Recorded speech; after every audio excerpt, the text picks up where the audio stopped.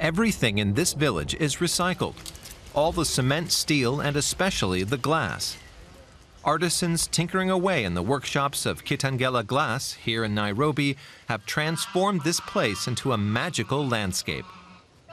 The ideas sprang from the imagination of Nani Groze.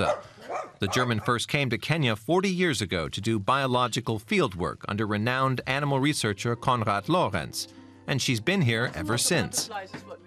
Not long after she arrived, Nani lost interest in her chosen profession. So she started earning a living making church windows. My dentist needs a mirror. I got trained in England for 3 weeks. It wasn't enough. I then trained myself and trained the people around me. And slowly, slowly we found out that it's too expensive to import all this glass. We have to make our own, and that's when the recycling started. There's no municipal glass recycling programs in Nairobi. So Groze established her own collection system. Several times a week, her staff picks up waste glass from businesses and restaurants. They don't weigh the glass they bring to Kitengela. It isn't worth much in this state. But added up, it's a mountain of material.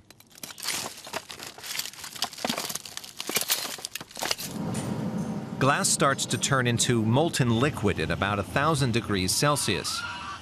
Simon Meja has been at Kitengela Glass for 20 years. It was Groze who first taught him how to work with glass. Glass production is quite expensive. That's why it's an environmentally sound idea to melt it down and reuse it. Simon is just one of 30 employees who've mastered the art of glass blowing. He uses special pigments to create colorful glass, which he then transforms into beautiful objects, from bowls to vases to flowers, and much more. He also trains others who are trying to learn the craft. I was able to train like 6 guys, and I trained them for about 1 year, and once I was through, they were able to do on their own. So I'm happy that I have my students who can do it on their own. Simon enjoys pursuing his own creative designs. Many of them demand a lot of skill to make. Nani Groze has taught her staff how to create a range of forms, from jewelry to animal shapes and stained glass, almost anything a client might commission. This panel is part of a triptych for a house on the coast. It's sold for around 1,300 euros. She does many of the sketches herself. Her staff also generate designs.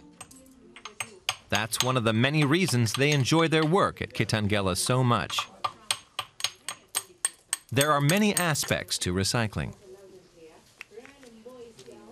Bottles, not necessarily that you can melt, you can cut them and just use it as a tumbler or a glass, water glass or something. So at least there is that. You think of recycling, you know. In your mind there is something that clicks that you need to, can I recycle it? It's this marriage of recycling and art that guides Groze's work. Use what you have, don't throw it away. Cut it up and use it as a rug if it's an old overalls or an old pair of shoes. Or make a sculpture out of it. Don't throw things away, use them. And of course art is one of the best ways of doing it, because you can make art out of anything. The staff display their original works in the sales area next to the workshop. Visitors come from far and wide to admire this colorful paradise, filled with treasures made out of recycled glass.